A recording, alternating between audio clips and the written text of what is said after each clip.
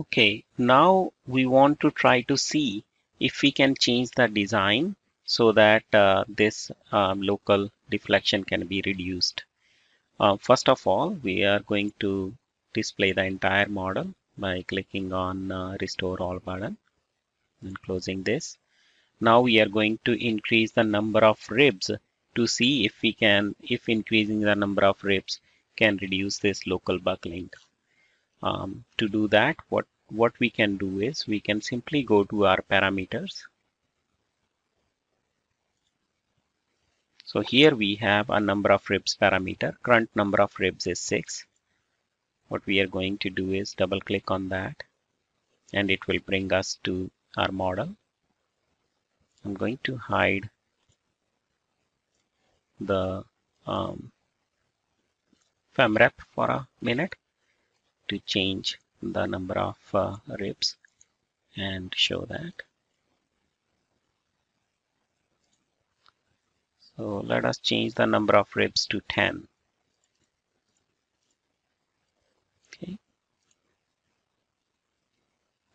It will automatically update the entire model.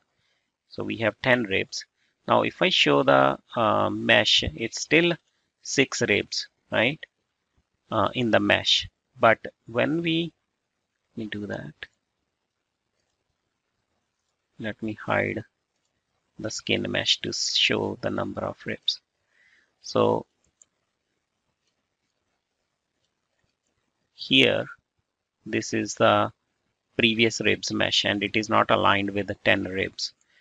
So, but if we now do the simulation again, run the simulation again, it will automatically update the mesh. It will automatically update the loads, boundary conditions, any interactions and so on. We don't have to do any manual work. That's the beauty of this method. So I'm going to go to the setup and go to the scenario.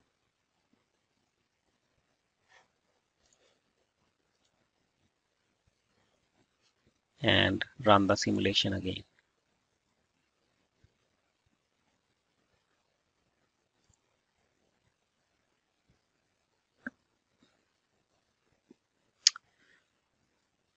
Okay, so you notice here that the platform is now automatically generating the meshes and updating all the model data. And once the entire model data is complete, the generation of meshes is complete, it will automatically run the simulation and display the results. So we see that we do not need to export the geometry from other CAD packages.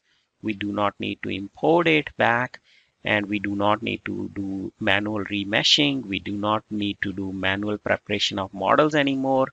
All that is being automated on the platform. So also notice that the value of simulation, right? With the simulation, we can see the local buckling on the wings, and we can see the details of stresses and strains and so on.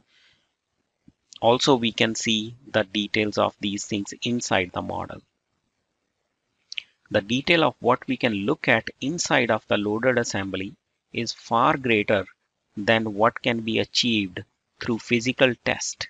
Thus, we can gain a deep understanding of how the product works. So after about 5 minutes, our structural analysis is complete. We can close this dialog box and we can plot our results. Now, for the tip deflection, we see that the tip deflection is 7.4 millimeter, which is higher than our maximum tip deflection constraint of 5 millimeter. But in this case, we try to reduce the wing deflection. It seems like the local wing deflection has reduced, and we are going to use our procedure again to use the display groups and use our left wing group. And now notice that our wing deflection, its maximum is 1.93 millimeter in this region. and this is less than 3 millimeter allowed. Now if we go back to our entire model and we want to also reduce wing tip deflection.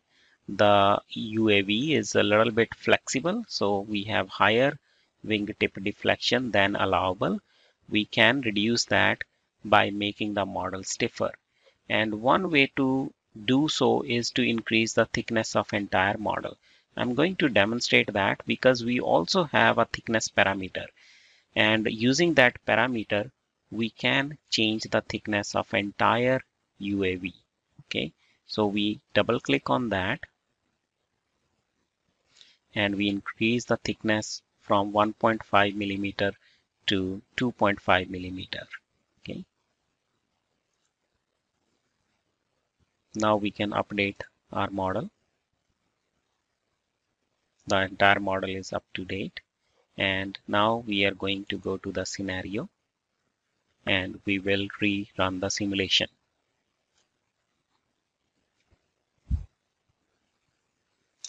On the simulate tab, now rather than overwriting previous results, we can say that keep previous results. Okay, so that we can see that previous results were with 1.5 millimeter thickness. So this is just a note for us. And then once we say OK, it will start running the model again. While this simulation is running, what we notice that we are trying to use the thickness that would be sufficient to meet product requirements but will not increase material cost unnecessarily. So simulation can help us reduce the cost of each manufactured part through the optimized use of materials or through more elegant designs. Okay, the analysis is complete. This model took only about 2 minutes to complete. Now what we see is the tip deflection is 2.4 millimeter. So not only we have eliminated or considerably reduced the deflection in the wings, the local buckling, we have also reduced significantly the maximum winglet tip deflection. So we have met both the constraints of the maximum wing deflection as well as maximum winglet tip deflection. Also, I'd like to point out that we have the results displayed here, but we also have the previous results, which can be seen by going to the previous results tab, and we can click on those also to show the previous results, which was 7.4 millimeter maximum winglet tip deflection.